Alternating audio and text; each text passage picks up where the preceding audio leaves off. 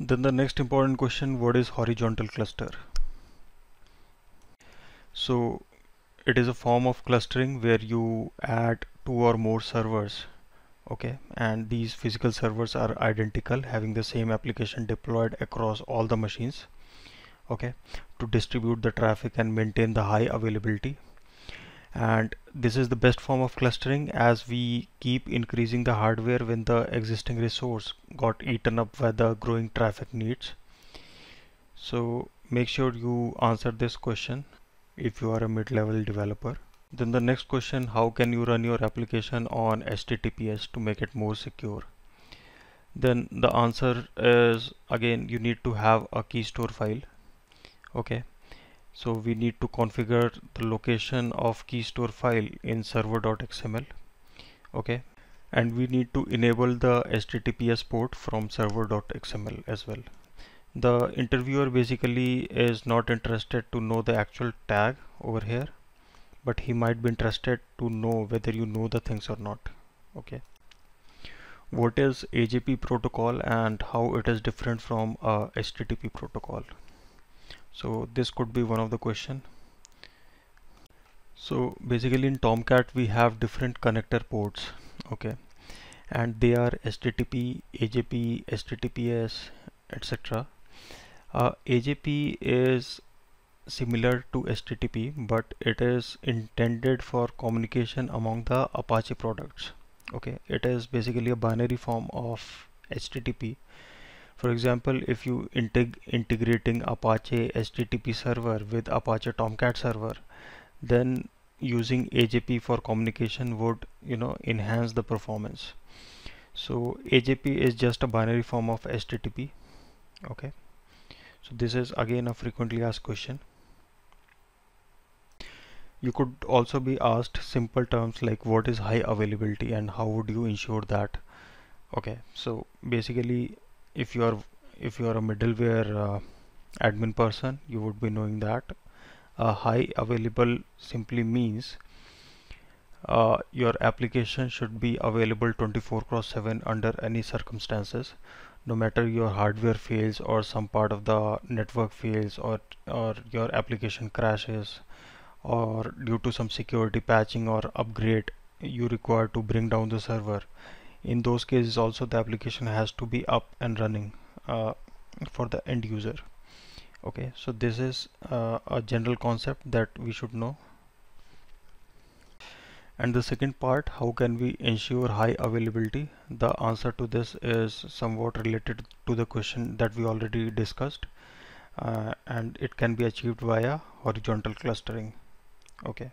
So in a cluster, if one node fails, the other can take up the request from the end user and can service the request.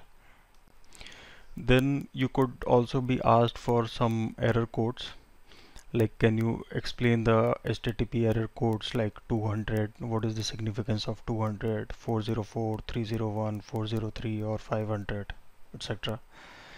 So the answer to this is 200 is general response code which says everything is okay, okay. Then we have 404, we note that it is something related to page not found. So basically the URL that the client is requesting, if at that URL the resource is not found, then the server gives this error code as 404. Then we have 301. 301 is a type of redirect code where server tells the client that this resource you are looking for is not at this URL but at some different URL.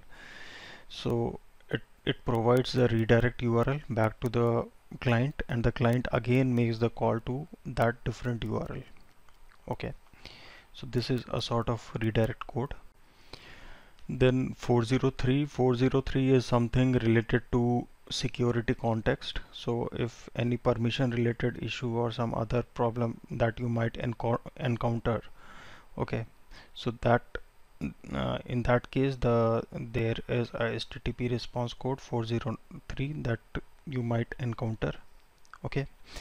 Then 500 is something which is related to internal server error. 500 simply means that some exception has happened on server side.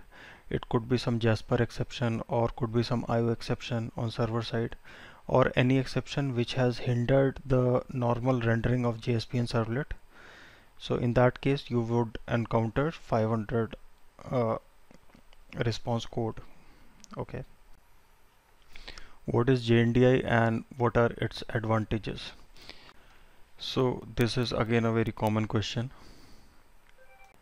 A JNDI is just like a directory which has key value pairs.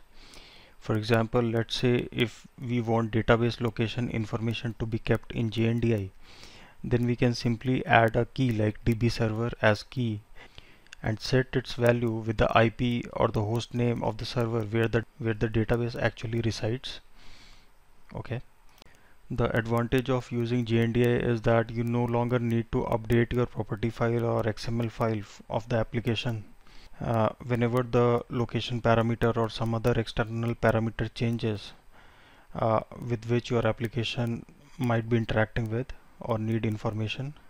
So all the integration parameters are managed by the server admin and not the developers. Okay, so even if the location changes, if the same thing is updated on the server side, we need not require to change the values in the property file or the XML file of the application and then redeploy the application.